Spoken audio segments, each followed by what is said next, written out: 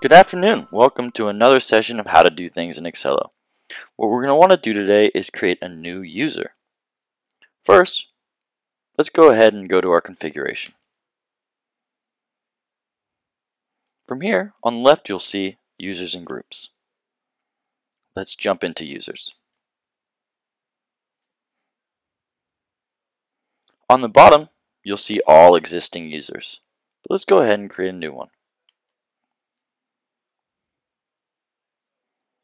From here, we're going to want to enter in all relevant information, such as their name,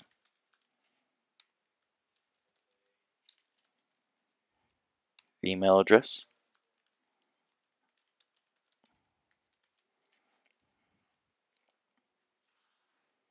managed by is who their boss is going to be. Skill, let's go ahead and select sales. Their billable rate is how much you're going to charge for them. We can either override that amount on the right or select from a default. Cost rate is how much it costs you for this employee. Just go ahead. Checking this box means that we're automatically going to send them an invite once you press save.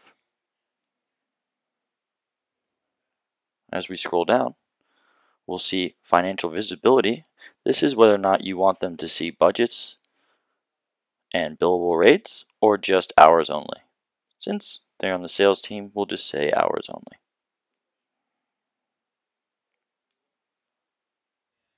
Once you're done, we're going to go ahead and save it. And you've created a new user.